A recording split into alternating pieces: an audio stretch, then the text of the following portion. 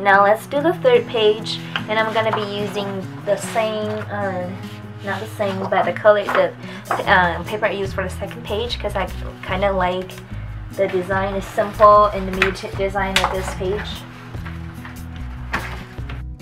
Alright, now it's covered with paper, and what we're gonna do is I already cut out a piece of 4x5 and write it down for you so you remember. 4x5 paper, and I'm going to make a pocket out of this. To do that, I already cut out 2 4x1 paper strip and 1 5x1 paper strip. Alright, and now we're going to make them, and we're going to make a pocket out of this paper. Now, if you have a scoring tool, you can take them out right now.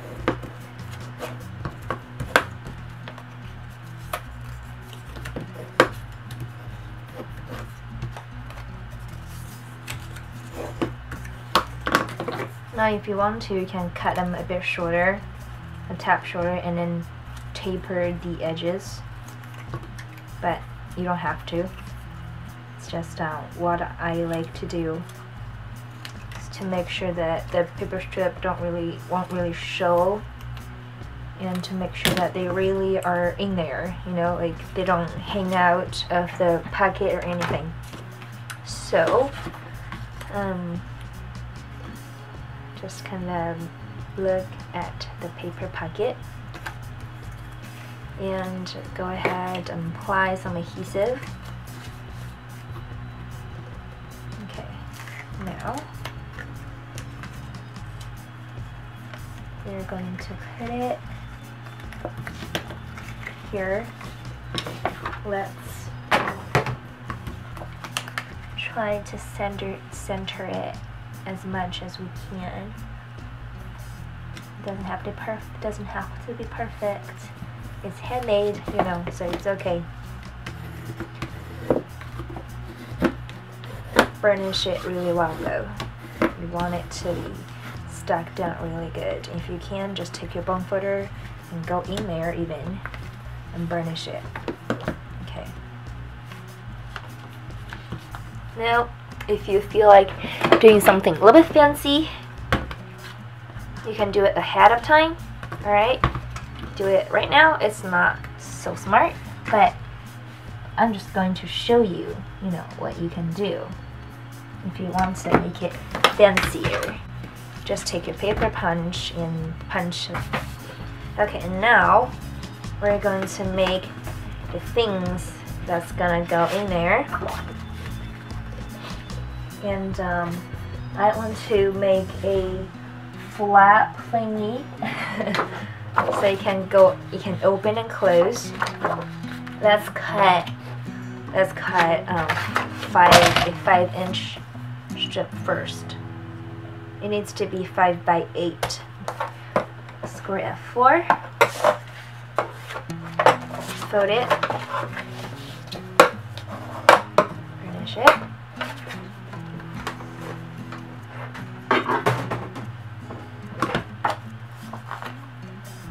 If you want to, you can stick the whole thing in there.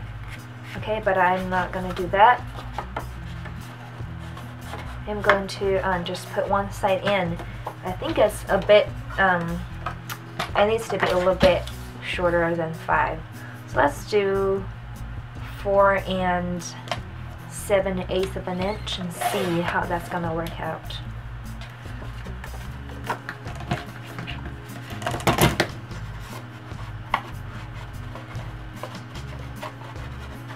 Okay, I think I put the pocket thingy too close together. So let's do 4 1/4 and that 4 3/4, and that sure will work out good for us. Yep, this is good. Okay, you can either do this or you can put this whole thing in there. Either way is fine. So I'm going to cover them with paper and I'll be right back. Hi everyone, so I'm back. Now you can see I have covered this pocket with the paper and I've covered this little flip book thingy with paper as well, and I am going to just leave one flap in there, and then we're going to leave another flap outside. Okay, just for fun, you know. And now let's do the back side. So I think I'm going to create a pocket, a lower pocket, like probably here, and have some tags going in, and then we're going to decorate the pocket. I think that's what I'm going to do. Okay, I think it's good. Just burnish it. Alright, back. Now I am going to start placing my flowers. And I'm thinking about using this cute little wood window from Sauce Exhibit Store. And maybe try to arrange my flowers around this cute windows. So I'm going to just put them onto the page first.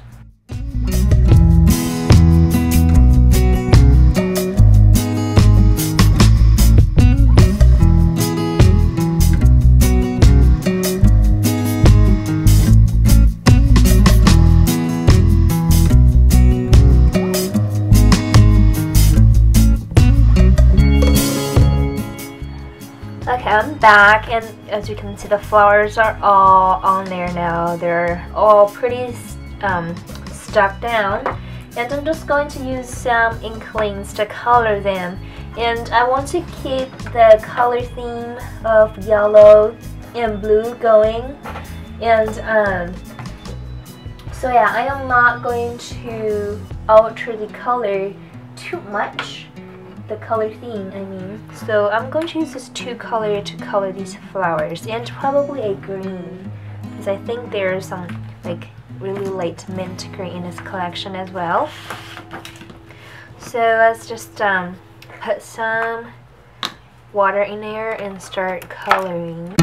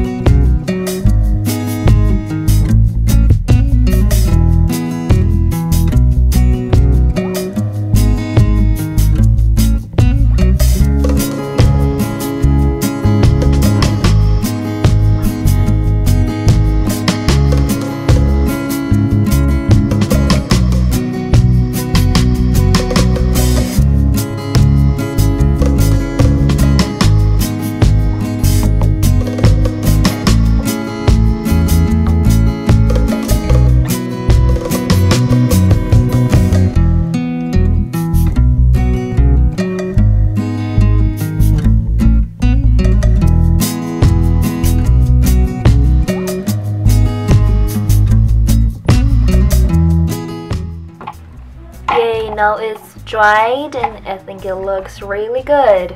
Now if you think it still looks kind of boring, and what you can do is just take your white gel pen, and you could go ahead either draw some foliage or do some dash line across the pocket, so it has more to look at, you know.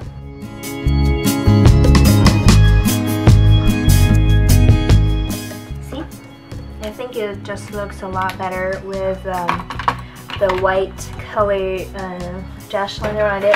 And like I said, if you want to, you could go ahead and add some bling. I don't have bling, so I'm going to use the pearl pen to do this.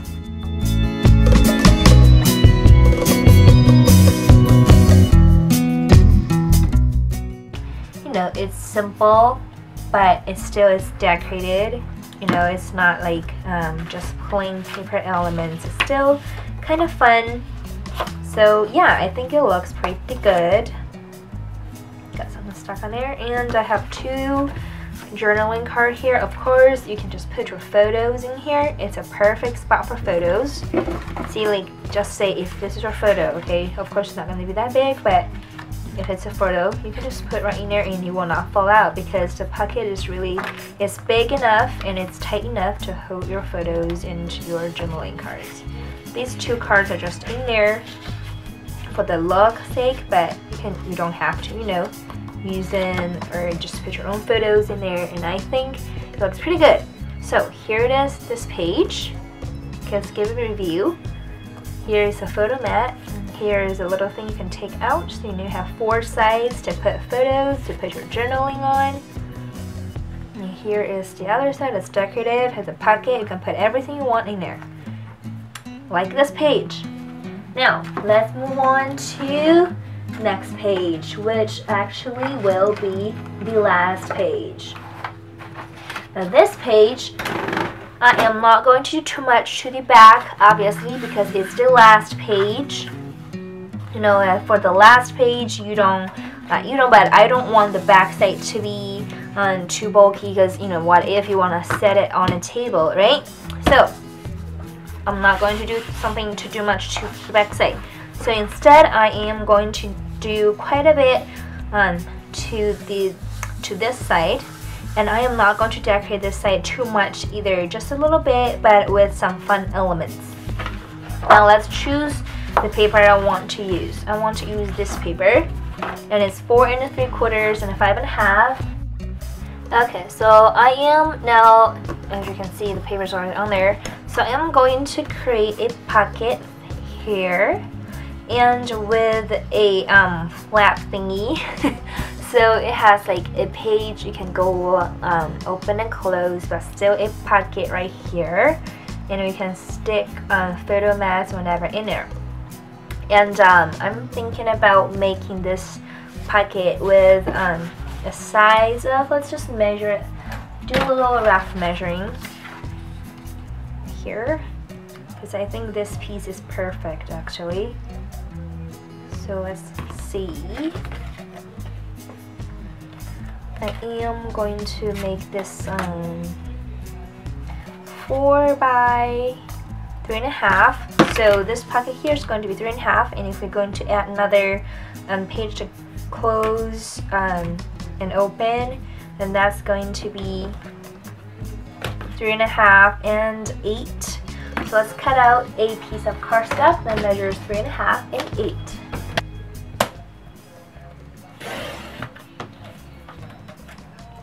And 8 inches.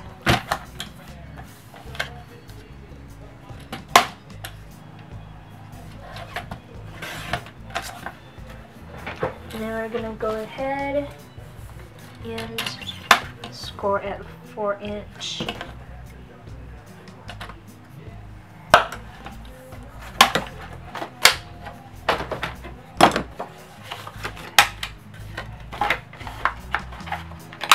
Okay, just run off all the edges, just for fun. Perfect. And we want this pocket to be top open, so we need to cut some strips to connect this part, and this part, alright?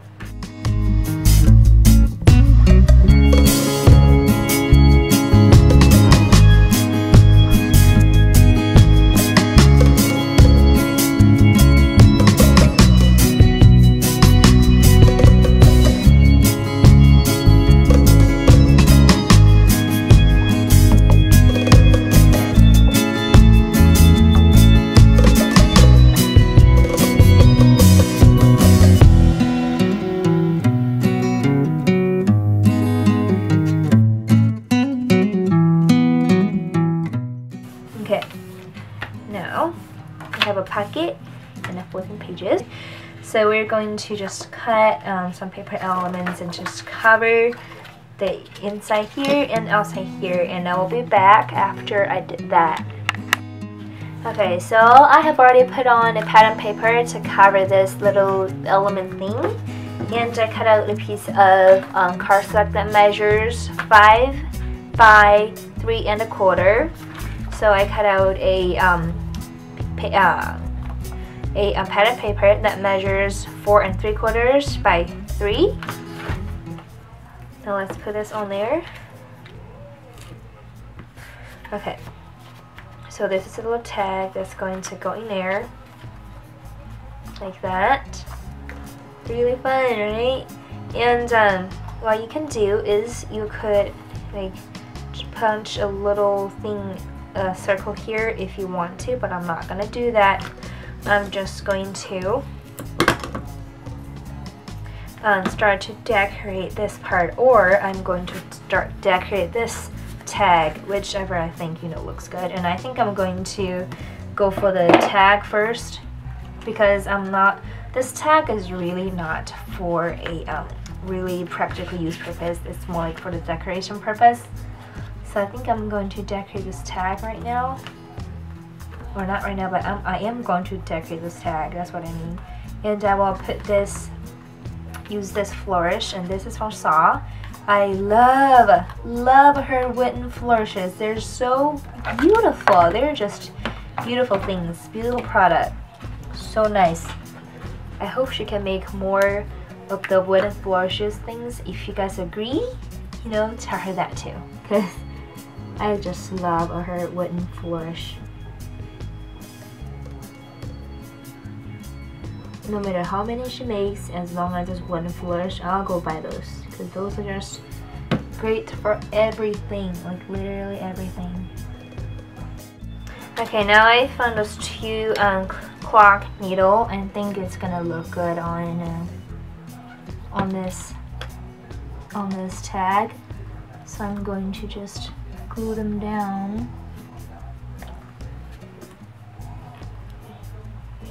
They're not gonna be movable. They're just gonna be stuck down to the page, because I want it to be more of a decorating effect than a interactive element. Okay. And I found this cute little clock that you can find in Saw store. There's a lock set, so there are many different beautiful designed clock thingy in there. Not clock, lock thingy, lock thingy in there. And this is one of them in there. I'm not sure where I'm going to be using it, but I think I will. And I also take a Roman number out and this feather out, just in case I want to use it. And I will go ahead and grab some flowers. Like I said, I want to make this album just filled with flowers, since it looks, flowers. First of all, it's simple to decorate. Second of all, it looks awesome. Everything looks awesome with flower, right? So that's why I'm doing this.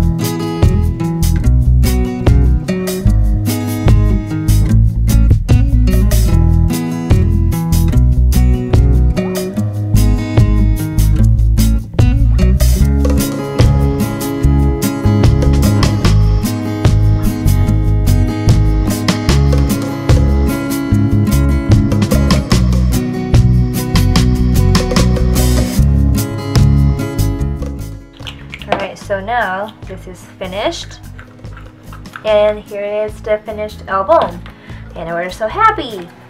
Now let's just take all our pages here and let's just bind them all. We're going to bind them now. Are you excited? I am really excited to be able to finish a mini album in 2 days. I'm really excited. Now, our finished album.